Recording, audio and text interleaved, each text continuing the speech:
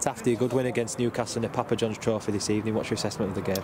Yeah, I thought we did well to come back, and it was a game for lads to get minutes and prove to the gaffer why they need to be selected and stuff. And I think a few lads have done well today, and it obviously came out as a good result. Yeah, we didn't get off to a great start. Obviously, went 2 goals down and then went on to win the game. What was said at half-time was it to lead to what was a great comeback? Just made a few errors. It's kind of our thing at the minute. It was a case of getting into them, getting the ball wide, getting crosses in, and it worked for us and we got the goals. For you personally, a strong performance at the back and back out on the pitch as well. You must be pleased. Yeah, it's been a long time. It was a bit of a blow, but I'm pleased to be back out there and getting the minutes.